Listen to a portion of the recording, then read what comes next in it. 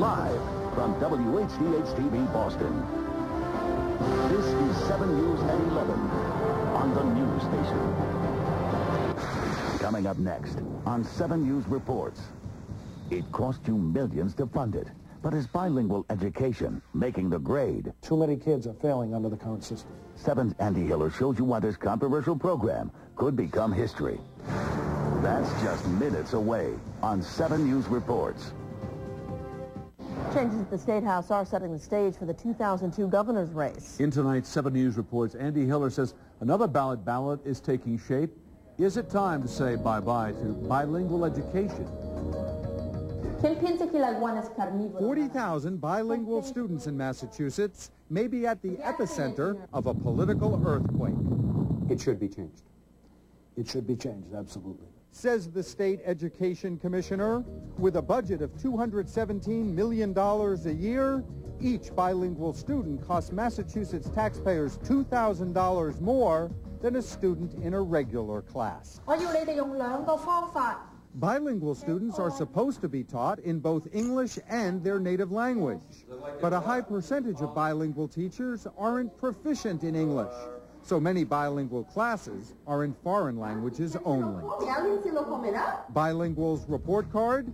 MCAS scores are lower in every subject in every grade, and bilingual students are less likely to graduate. Bilingual kids have the highest failure rates.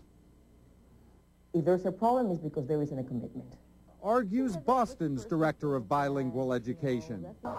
She says what these kids need are more resources, like teachers with more training, which means more money. What is not working is perhaps the fact that we do not have an endless supply of funds so that we can attend to the needs of all of our newcomers. In my opinion, it is unequivocally time to say bye-bye to bilingual education. It just does not work. So Senator Glodis wants Beacon Hill to cut back the current 3-year bilingual program and replace it with 1-year English immersion classes. I ask if it can work in California, why can't it work here in the Commonwealth of Massachusetts? Once they learned enough English. In 1998, Silicon Valley businessman Ron Unz convinced California voters to gut bilingual education.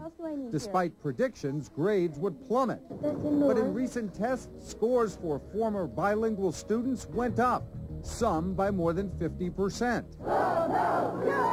Last year, Arizona voters busted bilingual after Unz crusaded there. Now, Glodis will bring Unz here if Beacon Hill doesn't dismantle bilingual. And I would be asking him and encouraging him to take a role in a Massachusetts referendum if this was to go to the ballot in the year 2002. Unz says he's looking forward to it. Well, I mean, Massachusetts is a major remaining center of these failed programs. So the bilingual battle lines are drawn. Well, I hope it doesn't come to a referendum. I hope we can fix this legislatively. I think politicians are very intimidated because we're dealing with a minority issue. I think the people in Massachusetts would overwhelmingly vote to have children taught English in school. Would I vote for it? Absolutely not. Am I going to be marching somewhere so that we make sure that it does not pass? You can count on it. Massachusetts voters have already shown they will act when Beacon Hill won't. A big tax cut was the last example. Bilingual education could be the next. I'm Andy Hiller, 7 News.